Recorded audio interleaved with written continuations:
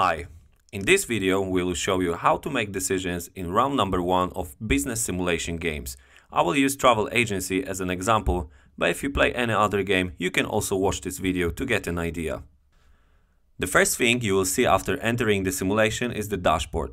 The dashboard shows all the crucial data and the most important results from the previous rounds. You will find the following details here: your company's name and logo, your position in the ranking. It tells you how your team is doing comparing to the competition. The ranking will be available from round 3. The other thing is the number of rounds in the game and the current round. Your net income, which is equal 0 right now because you haven't started selling yet. In the next round, your income from the previous rounds will be shown here. Account balance. These are funds that are currently available in your bank account. At this point, your account balance shows the initial capital that you received to start the company. A minimum gross salary that you must pay the employee. Employees and equipment working time. It tells you the number of hours every employee works during a month, regardless of the type of the contract, and for how many hours each equipment you purchased can be used. Depreciation rate. It is the rate at which the equipment will be depreciated depending on its value. Other information: the income tax rate and the employee's contribution rate that you will be paying over gross salary for every employee on a full-time contract. You can return to this dashboard whenever you want by clicking on the simulation logo in the top left corner of the screen. Next to every piece of information given in the simulation, there is an eye icon where you can find description and hints. Use them if you don't know what a given number or position means. Additionally, on the left side of the screen, there is a black panel with the simulation guide and video guides. All decisions in the simulation should be made starting from the left side and ending on the right side of the top menu. The first item in the menu is your email inbox. At the beginning of every month, check your inbox because you'll be getting messages from, for example, your business mentor, tax office, industry media, or your employees. Your task is to assess if the information in a particular message has a real impact on your business. After doing so, draw conclusion leading to an appropriate reaction. First decision you make is your company name. On the left side of the screen, you can see some examples, and on the right side, you can type in the name that you want. Please note that the maximum number of characters you can use for the company name is 12. You can also upload your company's logo. The decisions must be saved with the Save button. Remember that within one round you can change your decision any number of times. So if you change your mind and want to edit your company name, you can do it as many times as you want until the game is advanced to the next round. What's more, remember that if you play in a team, each team member is an equal partner and they can save and change every decision. The system will always remember the last decision saved by any member of the team. Therefore, always make decisions together, and it is enough if the decision is saved in the system by just one person. The next decision concerns the mission statement. Again, on the left you will find the exemplary mission statements. On the right side there is a place for your company's mission statement. After entering the mission statement, confirm it with the Save button. If you run a virtual company in a team, make decisions concerning team rules. Choose the rules that you want your team to follow. You can choose any number of rules. Next decision concerns the division of roles.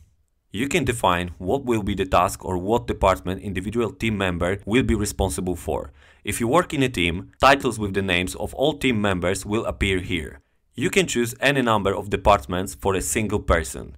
You don't have to select all departments. You can also allocate responsibility for a given department to several people. The roles you choose do not affect company's performance or scope of decisions that will be available to individual team member. Then move on to defining your company's offer. Your task will be to define the offer of services that you would like to provide in your company. You will not be selling them in round 1, however, you have to forecast the number of customers you might expect. This will help you to determine how many employees you will need and make appropriate investments in workstations. In the Offer tab, you will find information about all services that your company will be able to provide. The following details are provided about each service. Annual demand, which is an approximate number of customers that your company can expect through the whole year. Expected price, which is an approximate price your customers willing to pay for the type of the service. Service time, which is the time needed by your employee to serve one customer. seasonality graph, which shows how the demand changes in individual months, and additionally, under the detail button, you will find detailed information about the equipment, resources, and type of employees required to sell each service. At the initial stage of your company activity, you can choose only the first 3 activities. All the other services do not have the select button which allows to turn them on. It will appear in the next rounds, and it is when you can add more services to your offer. If you decide to add a given service to your offer, press the select button. The place to enter the monthly demand forecast will appear. Your task is to forecast the number of customers you can expect for a given service in the next month. You can define the monthly demand forecast on the basis of the annual demand and seasonality index. In the seasonality graph, you will find 12 bars representing individual months. If the seasonality index for a given month is 1, it means that season is at average level this month. An indicator below 1 is a weaker season. An indicator above 1 means these are good months with more customers than average. Now let's calculate the demand forecast for 3 selected services. I will show it on Excel spreadsheet prepared in advance, and I encourage you to prepare such files as they will be very useful in every round. In my Excel spreadsheet, I have data from Offer tab. This is annual demand and seasonality index about the 3 selected services. Calculate the demand forecast for February by dividing annual demand by 12 to get an average monthly demand. Then multiply the result by seasonality index for the month for which you're forecasting. So in our case, let's take seaside holiday. The annual demand for the seaside holidays is 300. Divided by 12 to get an average monthly demand, then multiply the result by February's seasonality index, which is 0.5. The result is 12.5. Since this is supposed to be the number of customers, you need to round it to an integer. You can round up or down, it's up to you. In the same way, calculate the demand forecast for any other services. Now let's go back to the Offer tab. Enter the forecasted monthly demand for all the services you want to provide. At this stage, you choose the services you want to sell next month and calculate the number of customers you can expect for each service. Now it's time to make decisions about investing in workstations. Workstations are the places for both your employees and their equipment. You must prepare them properly for the employees, renovate, paint, and adapt to the needs of the equipment that you will buy in the future. In this tab, you can buy the new workstation and you can check the monthly cost of maintaining your office. Remember that you need 1 workstation for every employee that you want to hire. A crucial information is that you need 1 month to prepare the workstation. It means that if you decide to create a workstation round 1, it will not be available until round 2. This is the only decision in the simulation that works with a 1 round delay. The number of workstations you need depends on the number of employees you want to hire in the next month. For this decision, you will need forecasts that you have made in the Offer tab. So, to know the number of employees you will need, you have to calculate how many hours it will take to serve all the customers you have forecasted for the next month. To do this, go back to the Offer tab. For every service, calculate the required employees' working time. Do it by multiplying the forecasted demand by the time needed to serve 1 customer. After summing up the employee's working time needed for all the services you have chosen, compare it with the employee's monthly working time. Remember that information that an employee works 160 hours a month is available on dashboard. If the result of your calculation is lower than 160 hours, it means that you need 1 employee. If the result is higher than 160 hours, then calculate how many employees you will need. Let's calculate the demand for employees on our example. Let's go back to the Excel spreadsheet where I have already prepared the information about my forecasted demand in February and I have copied the service time from the Offer tab. Let's count the time needed to serve all the customers, that is our forecasted demand for all services. So, we multiply the forecasted demand by the service time. As the next step, we sum up the values to get the total time needed to serve all customers in February. Then we compare this time with the maximum working time of the employees. Remember that in the simulation, every employee works exactly 160 hours. If we divide the total time needed to serve all the customers by 160, we get the number of employees we need. In our case, the number is lower than 1, which means that we only need 1 employee to serve all planned customers, and thus we have to buy 1 workstation.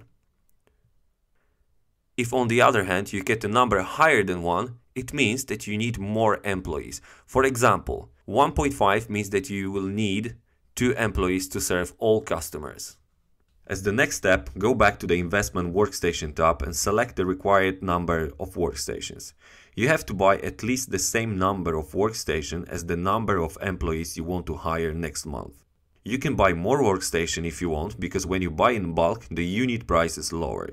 In this case, they will be available in your company ready when you want to hire another employee. In every new round, it will be possible to purchase the new workstations. Now, let's move on to the finances. The next decision is to choose the bank where you will open your bank account. You can choose between the offers from the several banks that differ in terms of fees and interest rates. Choose one of that available banks. More offers may appear in the next rounds and you can change your bank anytime. The last decision in round 1 is the selection of the accounting office where your company books will be kept. The offers of accounting offices differ in the prices of recording the documents as well as the personnel and the payroll services.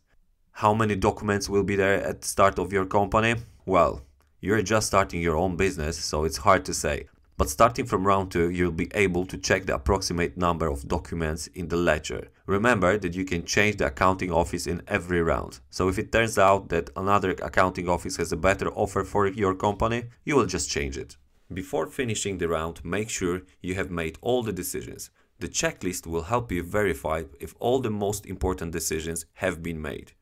You can find 3 categories of warnings there. The warnings are marked with different colors. The red ones indicate the most serious omissions. The remaining ones are informative and their task is to draw your attention to check if all the decisions have been made and if the given values are correct. To check or correct the decisions indicated in the warnings, use the correct button on the right side of the message or go directly to the appropriate tab in the top of the menu. When all your decisions are ready, use the Submit Decision button to upload them to the server. This will inform your instructor that you are ready. Now you have to wait for the instructor to advance the game to the next round. Remember that system will not allow you to submit your decision if there are any critical errors in the checklist. If you are playing in a solo game, sending a decision will take you straight to the next round. I hope everything is clear. See you in the next videos. Good luck.